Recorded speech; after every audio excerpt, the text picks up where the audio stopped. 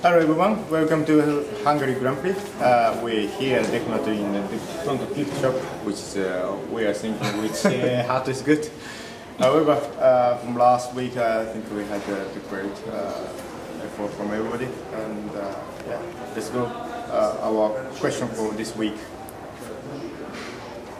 So, Checo, were you a good student at school or the nightmare of the teachers? From Anna. I think I was a nightmare of the teachers.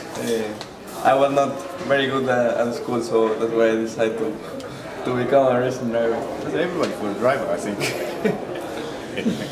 Kamui, a few drivers on the grid have tattoos in Japanese. Do you have any such tattoos? Nikhil.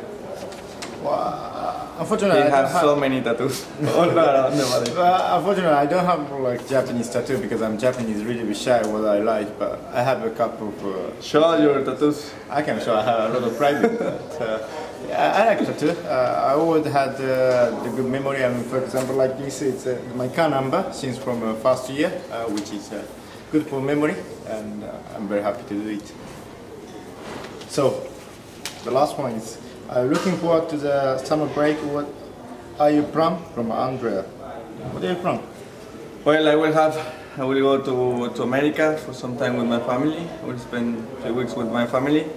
Then I will go to Mexico to do some sponsors activities, and then just training, and then we have to come back.